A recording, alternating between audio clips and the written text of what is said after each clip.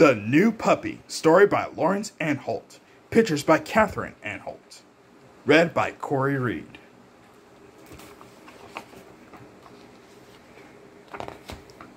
Anna loved dogs.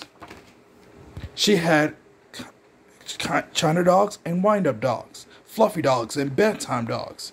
She had pictures of dogs on her bedroom wall. She even had a pair of black and white doggy slippers. She had every kind you could think of, except a real dog. Sometimes Anna would pretend her little brother was a dog. She taught him to bark and crawl around on the ground. Then she patted him and gave him a cookie. "Good boy," said Anna. But it wasn't the same. Anna wanted a real dog. Her dad wasn't so sure. "A puppy needs to be looked after and trained," he said. "I could help," said Anna. "It will eat a lot of food and need exercise." "I could do that too," she said. "It wouldn't stay little for long," Anna's dad said. "I like big dogs," said Anna. "You couldn't just change your mind and get rid of it." "I know," said Anna. "It'll be part of the family." Wherever she went, Anna looked at dogs. She tried to decide what kind she liked. Some were too long, too tall, too loud, too sleepy, too neat, too hairy, too large, too small, too spotty, and some were just too silly. One day, Anna and her dad and brother went for a walk in the countryside, then saw a field full of sheep and a farmer with a black and white dog. Suddenly, the dog ran across the field and began chasing the sheep through a gate. "Look at that dog go," said Anna. "That's my sheepdog," said the farmer. "She helps me on the farm." "I wouldn't mind a dog like that," said Anna's dad. "Well, come and look in here," said the farmer, opening the door of a shed.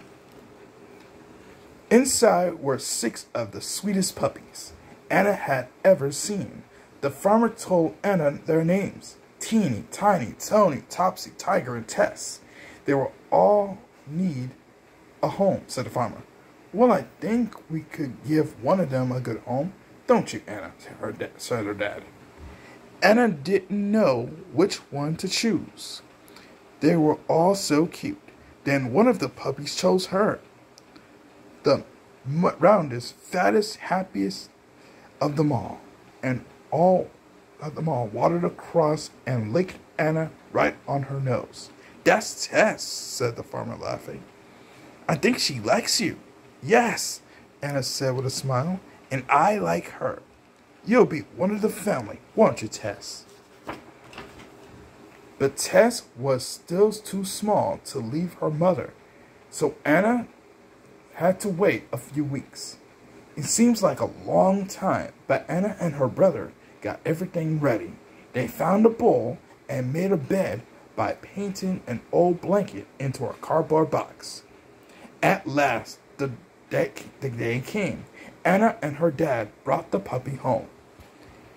At first, Tess slept most of the time.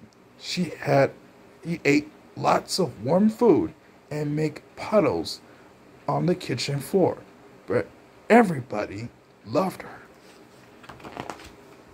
Then she started chewing things, her blanket and her cardboard box, the rubber gloves and the carpet, the plants, and even Anna's brother. "Bad dog," said Anna, holding her chewed school book. "You can't eat the whole world." Anna and her dad went to the pet shop to buy a proper bed for Tess and something that she could chew. There were all kinds of interesting things for dogs: collars, leashes, toys, whistles, biscuits, bones, combs, brushes, shampoo, vitamins, rubber toys, and even a little coat. Finally, they chased a big red blanket and a squeaky teddy bear. But when Anna and her dad got home, Tess wasn't there. They searched everywhere. At last, Anna found Tess in her bedroom. Tess was wagging her tail and looking very pleased with herself. Tess had chewed everything. Anna ran downstairs in tears, holding the pieces of her favorite doggy slippers. "I don't want that dog," she screamed. "She's only a tiny puppy," reminded her dad, "and she's a very long way from her mother." Anna was still very upset at bedtime. In the middle of the night, Anna woke up. She thought she heard someone crying, but her brother was fast asleep. She tiptoed downstairs, and there was Tess, all sad and shivery. Anna unwrapped the squeaky teddy bear and gave it to her. "I'm sorry I shouted at you," she whispered. "I'll be your mother now." When Anna's dad came down for breakfast, he found Anna and Tess fast asleep in a new red blanket. Tess didn't stay tiny for long. She grew and grew and grew, and soon she was one of the family. Anna loves dogs.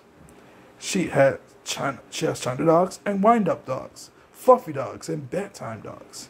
She has every kind you could think of. She even has a pair of chewed-up doggy slippers.